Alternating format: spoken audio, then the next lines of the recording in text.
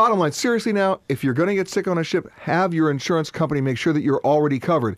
And many people's health insurance doesn't necessarily cover them the minute they leave the continental United States. Sure. So you got to double check that. Well, Peter, also it's good to get insurance if there's any reason why you may not take the cruise. Yeah, let's talk about that too, because a lot of cruise lines will sell you that insurance. It's called trip cancellation and interruption insurance.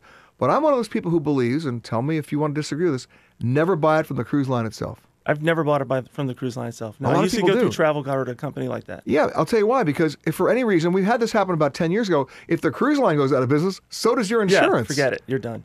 Also, I happen to think, and if anybody's watching from a cruise line and wants to disagree with me, it's petergreenberg.com or www.petergreenberg.com.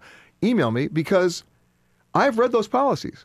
And the policies offered by the cruise lines are somewhat more draconian than the policies offered by third-party insurance companies. Yeah, I've actually had to cash in on a policy one time because Tell me what happened. Well, I had to cancel a cruise. A relative died, and I went to the company I bought it from and said, "This is what happened," and I got repayment almost immediately. Because it was a third party. It was a third party. It wasn't Right. the cruise line. Yeah.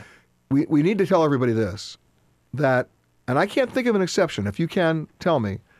Cruise ship refund policies within 30 days of the cruise start with a D and end with an N. It's called draconian.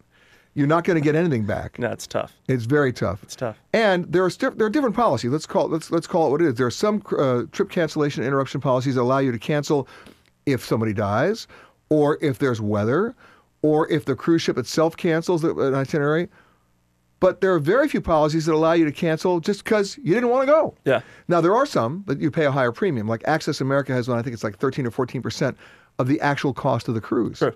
But you know what? If you think that you're going to be about to take a cruise and you have a close relative who's not feeling particularly well or has some medical issues, and you're worried, you know what? You might want to buy that kind of policy. Exactly.